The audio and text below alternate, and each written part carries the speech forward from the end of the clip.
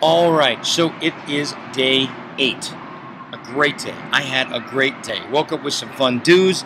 I got going right away, got my heart up and going. I even got up a half hour early, and that was not planned. I just woke up. So I took the extra half hour, and I stayed walking. I did 57 minutes of walking basically today, and I'm at 15,000 some.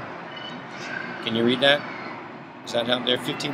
That's where I'm at right now, and I still got some time left in the day. It was great. I had a great day. Then at 2 o'clock, I had Christy from BRX Fitness come in. I've never been with any of these trainers, Taekwondo, yoga, any of the weight training, any of the stuff that I've done. This is all new to me. And today, Christy showed me stretching. Sounds simple. It's not just pressing your leg up against the wall. And I mean, that is stretching if you're doing it right. But she showed me how to properly stretch and find places in your body where if muscles are sore, you can stretch them, and they feel better even when you're sitting, your posture, even at your work, you can do it.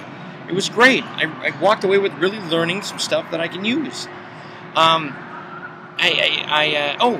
Tomorrow, I've got lots going on. Tomorrow, 9 o'clock in the morning, I'm going to be at Lululemon for my second yoga class, number 2. Unbelievable.